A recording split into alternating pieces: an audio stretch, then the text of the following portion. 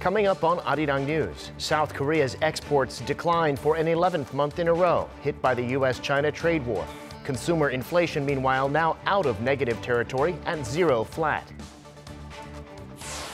North Korea claims to have perfected a new multiple rocket launcher with yesterday's launches. The weapon is understood to be bigger and more accurate than previous versions. And we visit some of Korea's most beautiful scenic destinations as the autumn foliage reaches its peak. Hiking and all kinds of activities at the country's mountains and lakes.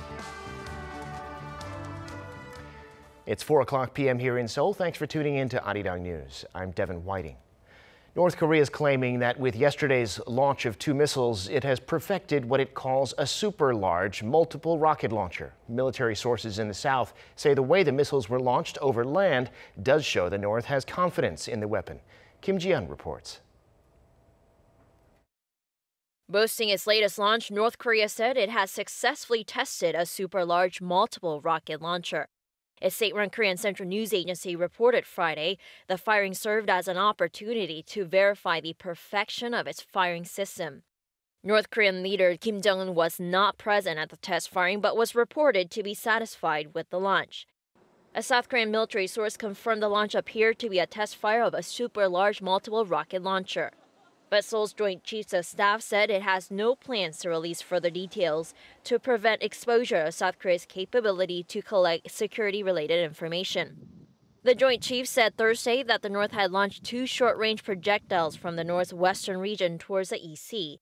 They flew roughly 370 kilometers with a maximum altitude of around 90 kilometers. The projectiles flew across land, which experts say normally demonstrates the regime's confidence that the test will be successful. This is the 3rd time this year that the North had test-fired a super-large multiple rocket launcher. South Korean military sources and experts say the accuracy of the projectile improves when the size of the launcher is bigger. The North had test-fired 2 projectiles from its super-large rocket launcher in September. One of them is believed to have missed its target. The U.S. is also monitoring the situation. A spokesperson for the Pentagon told Seoul-based Yonhap News late Thursday the U.S. is looking into the latest launch while closely working with its allies South Korea and Japan for more information. Kim Ji-yeon, Arirang News. South Korean President Moon Jae-in's diplomatic schedule's been shaken up by the cancellation of the APEC summit in Chile. That summit would have seen him meet with several key world leaders and make progress on the issues of peace and denuclearization. Shin Se-min has the details. An unexpected change for South Korean leader Moon Jae-in in regards to his diplomatic schedule for the month of November. It had been confirmed by South Korea's presidential office that the president would visit Thailand for ASEAN-related meetings, travel to the APEC summit in Chile, and make a stop in Mexico on his way there. There is also the Korea-ASEAN Special Summit in the country's southern port city of Busan toward the end of the month. But with Wednesday's announcement by the Chilean president that he was scrapping the APEC summit in Santiago due to intensifying anti-government protests, a decision also endorsed by the APEC Secretariat, the doors to President Moon's planned sideline meetings with other world leaders also slammed shut. Although South Korea's presidential office has said it would closely monitor the cancellation, reviving the APEC summit at this late stage looks highly unlikely. It was thought the South Korean president would meet with U.S. President Donald Trump in Chile for talks on speeding up denuclearization talks with North Korea. There could have also been sideline talks with the leaders of China and Russia, both deemed to be critical partners in efforts related to the North. On top of that, efforts to soothe Seoul's relations with Japan were also expected to be on the cards amid their trade spat. With the termination date of their bilateral intelligence sharing pact known as GSOMIA scheduled for just days after the now canceled APEC summit, there was speculation the leaders of South Korea and Japan would hold sideline talks in Chile. The sudden change in plans leaves a lot of unknowns in major diplomatic projects. What remains intact, however, is the Moon administration's stern resolve in overcoming what the president had expressed as the last hurdle in the denuclearization talks and its unchanging stance in repairing ties with Japan through dialogue. Shin Se-min, Arirang News. On his way to Chile for the APEC summit, President Moon was going to make an official visit to Mexico, but that's now been called off as well. The president was going to be in Mexico for 2 days for bilateral talks with President Andrés Manuel López Obrador. Blue House spokesperson Ko Min-jung told reporters on Friday that the decision was made after discussions with the Mexican government, which expressed its understanding. The South Korean authorities have found what they believe to be the fuselage of a firefighting helicopter that crashed into the sea last night. 7 people were on board, including 1 patient, and all of them are still missing. A full-scale search and rescue operation has been underway, with the Defense Ministry dispatching 45 personnel along with patrol boats and aircraft. The helicopter crashed near Korea's easternmost islets of Dokdo at around 11:30 p.m., just 3 minutes after takeoff. President Moon has ordered a general inspection of that particular model of helicopter.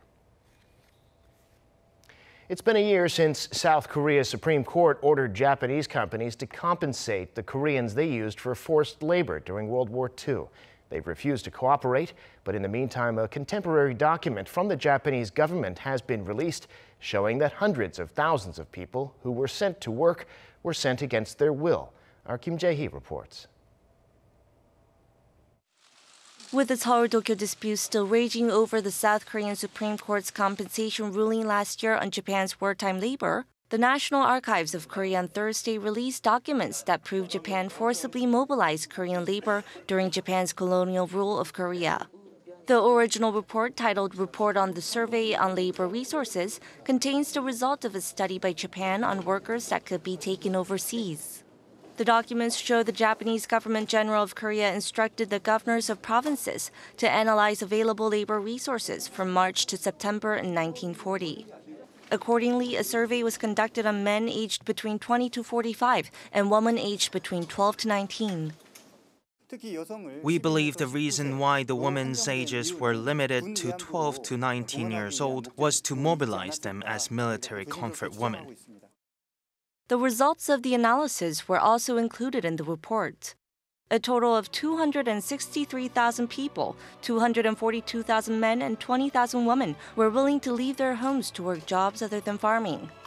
But the archive says the number of Koreans under Japan's plan to forcibly mobilize labor resources was actually 714,000 people in 1944, substantially more than the 263,000 people originally recorded. The results show that after 1942, Koreans were not voluntarily mobilized. They were forcibly taken as wartime labor. The archives plan to release the information on its website of 140,000 workers listed on the employee list and health insurance book before the end of the year. Kim Jae-hee, Arirang News. The city of Jecheon in Cheongpung province is known for a beautiful harmony between its mountains and the nearby water. Now that we're near the peak of autumn, the views there are even more spectacular. Our Lee Kyung-eun is standing by in Jecheon to bring you some live pictures. Kyung-eun, how's it looking there? Hi Devin, I'm cruising through Cheongpung Lake in the city of Jecheon, and as you can see, mountains are changing their colors into the autumn hues, the reds, oranges, and yellows, and the place where I'm standing right now offers one of the most breathtaking view of that autumn foliage. Now to give you our exact location, we're getting close to Oksumbong Peak. It's one of the 10 scenic views of Jecheon with a huge stone wall coming out of the middle of the vast waters. This is the highlight of the ferry ride where you can enjoy the most beautiful scenery of the lake. Also during the 2-hour course, the ferry glides past Gudangbong Peak, one of the 8 scenic views of Danyang City, as well as Oksum Bridge. All these natural sights are at most impressive during the autumn because of the colorful leaves. And if you come here to visit the lake, you can also check out other tourist attractions along the lakeside. There is Cheongpung Cultural Heritage Complex, where you can see Korean traditional architecture and artifacts. And on top of Bibongsan Mountain, you can look down on the entire city. Also, you can enjoy some extreme sports at Cheongpung Land, which is located right next to the cruise ship boarding platform. And all these sites are located next to each other, and they're easy to visit. And people here say that Cheongpung Lake is the perfect place to start your tour of Jecheon City.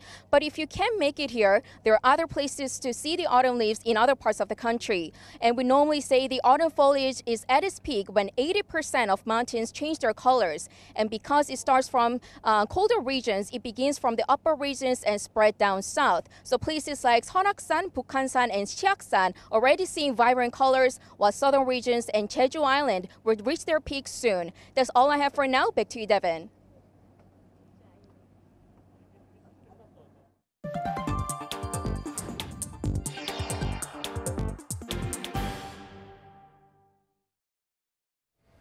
Last month, South Korea's exports fell again for the 11th consecutive month, mainly due to weaker chip exports and the impact of the U.S.-China trade war. To help local exporters, the Trade Ministry held a meeting today and unveiled a plan to help exporters with billions of dollars in financing. Yoon Jung-min has the details. Concerns are growing as South Korea's exports fell again in October for the 11th straight month amid slowing global trade. Data released by the Trade Ministry showed on Friday that the country's outbound shipments slumped nearly 15% on-year to some $46 billion in October. That's the biggest on-year decline this year.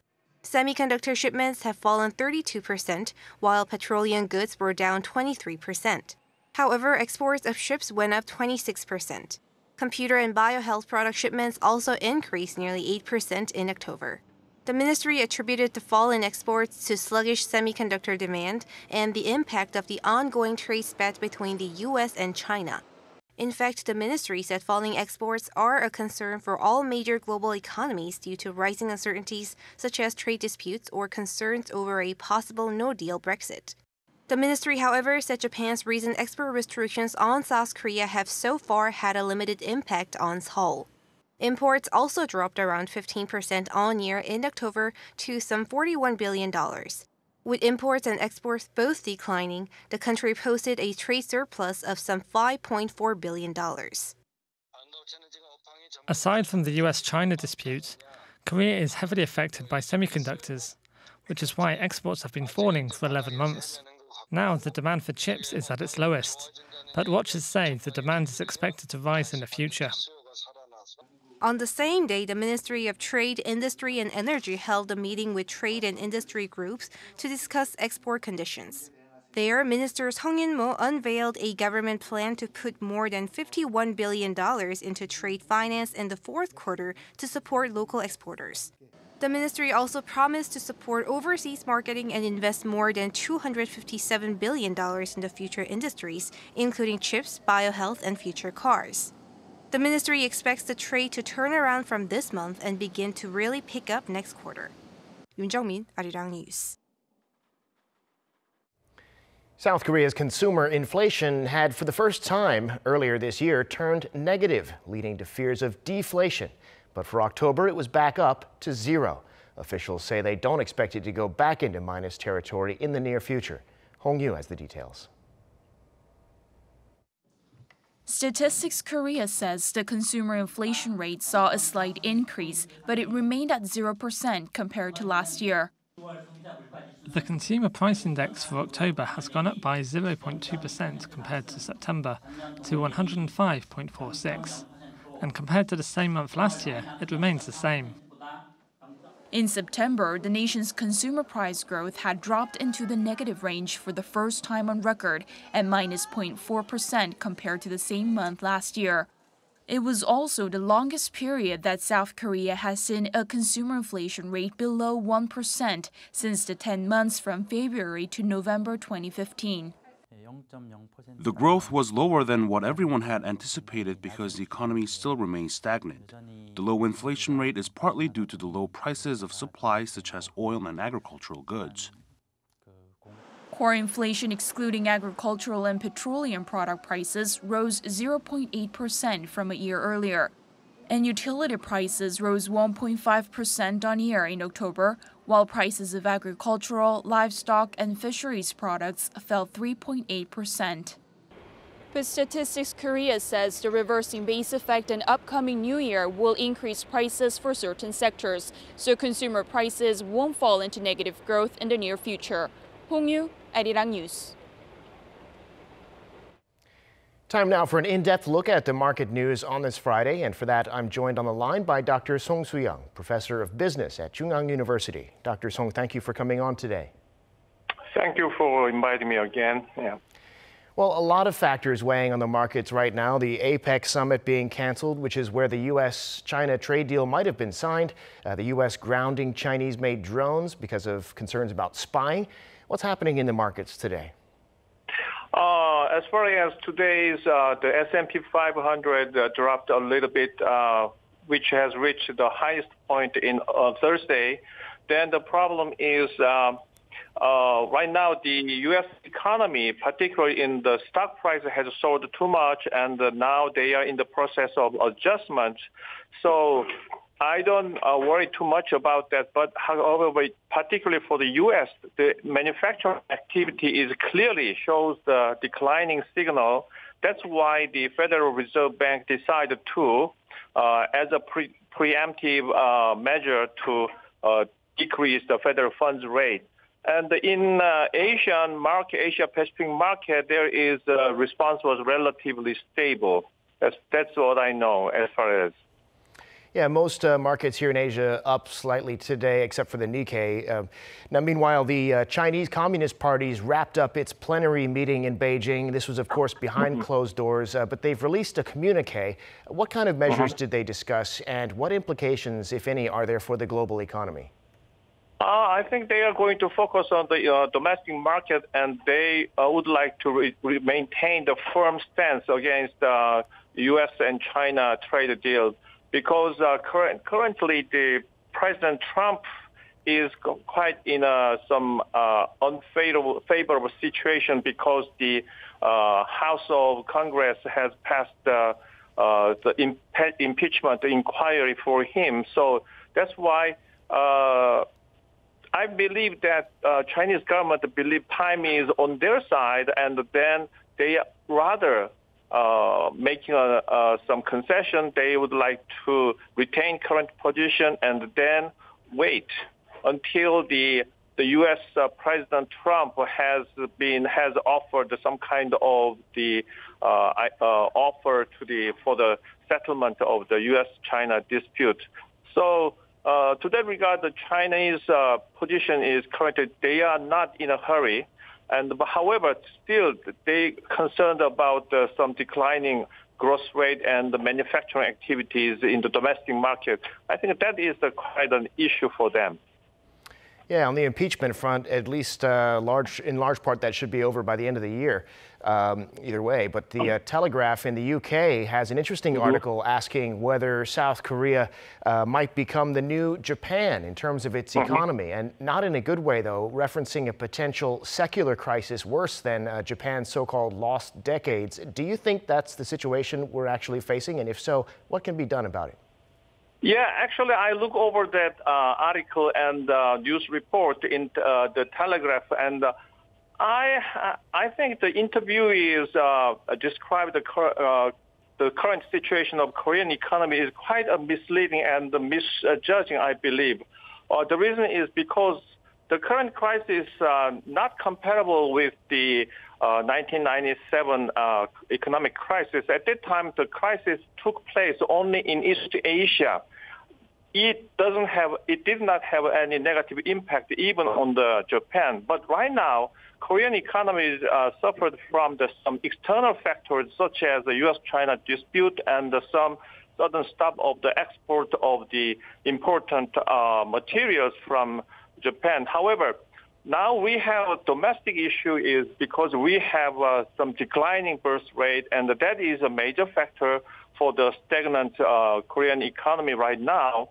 And I hope the externality could be improved in the meantime, but as long as the U.S.-China trade dispute has been resolved, and then we could rejuvenate the relationship between Korea and Japan. However, North Korea's stance is right now is very unstable or subject to uncertainty. That's why we have some headwind politically, but economically, because relative to other OECD countries' performance, our country's performance are not as bad as the others. So to that regard, we don't have to worry. Fear is fear itself. So we don't have to fear that we are going to another round or phase of IMF crisis, which is similar to the 1997. Nor do we have to concern about that. However, we have to focus on how to rebuild some domestic demand and how to incur some kind of innovation that could be used as a future prosperity, and how to resolve some inequality of the income and wealth. That is some daunting job for the current government. But the other things are, I don't think that is, from the politically right now, the current government could be in some favorable position right now. Well, it's a very interesting discussion. We'll have to save it for next time, though. Dr. Song, thanks so much for your insights today. Yeah, thank you. Now, South Korea's prime minister says Korea is working hand in hand with China to combat fine dust pollution. Also, during a meeting today, he proposed a set of countermeasures to cut the nation's fine dust concentration by 35% in the next 5 years. Park Hee-jun reports. Prime Minister Lee Na-kyun says South Korea is closely cooperating with China, a major source of fine dust particles and yellow dust, to tackle fine dust pollution. And he says the results of joint research by Korea, China, and Japan will be released within this month. The joint response with the Chinese government is ongoing. We are reaffirming their determination through high-level talks and are carrying out joint studies and reduction projects. Results from joint research by Korea, China, and Japan on the movement of fine dust will be revealed in the middle of this month. The Special Committee for Fine Dust Reduction held its third meeting on Friday. The meeting centered on a 5-year plan to cut the average annual fine dust concentration to 16 micrograms per cubic meter from the current 26 micrograms by 2024. It's the first official plan since the Special Act on Particulate Matter Reduction and Management took effect in February. $17 billion over 5 years will be allocated to the plan, which includes strengthening international cooperation and ensuring public health. The committee also hopes to effectively respond during the worst season for fine dust between December and March. Measures include suspending coal power generation and regulating the use of Grade 5 emission vehicles in the capital area, mostly high-emission diesel cars. It also plans to establish a private and public joint inspection team of around 1,000 people and use drones and other high-tech equipment to monitor the situation. Prime Minister Lee emphasized the importance of action. He called on all ministries to work together to tackle the issue, while also asking the public to actively participate in these efforts, remembering they're not just victims, but contributors to the fine dust problem at the same time. Park Hee-jun, Arirang News. Samsung Electronics celebrated its 50th anniversary at its headquarters today in Suwon. Kim Hae-sung reports. $90 billion in exports last year, number 6 in global brand value, number 1 in goods, including TVs and smartphones. Samsung Electronics, South Korea's tech giant, marked its 50th anniversary on Friday. At the ceremony held at Samsung Digital City, attended by hundreds of employees and the heads of company divisions, Vice Chairman Lee Jae-yong, the company's de facto leader, through a video message, thanked Samsung employees for their dedication and emphasized the company's commitment to build on its legacy and make it to 100. He added that Samsung will contribute to global society through innovative technologies, pointing to innovation, change, and social contribution as 3 key goals heading forward. Founded in 1969, the company started with just 36 employees producing black and white TVs, but has since grown into a global powerhouse. Innovation and challenge has been the driving force of Samsung Electronics, which entered the semiconductor business in 1983. Chairman Lee Gun-hee in 1993 famously told employees to change everything except for your wives and your children to improve its electronics products. Since then, Samsung Electronics started producing mobile phones. Its TVs, refrigerators, and semiconductors now top the global markets. As of 2019, Samsung's exports increased from $100 million in 1979 to $90 billion last year, accounting for around 15% of Korea's total exports. Sales hit $208 billion last year. Despite the firm's success, Vice Chairman Lee Jae-yong, the only son of Chairman Lee Gun-hee, faces numerous challenges, including the ongoing U.S.-China trade dispute, the need to find new growth engines, and a retrial on corruption charges that landed him in prison in 2017. In April, Vice Chairman Lee unveiled plans to become world's #1 in non-memory chips by investing a total of $116 billion by 2030. 김혜성, 아리랑 뉴스.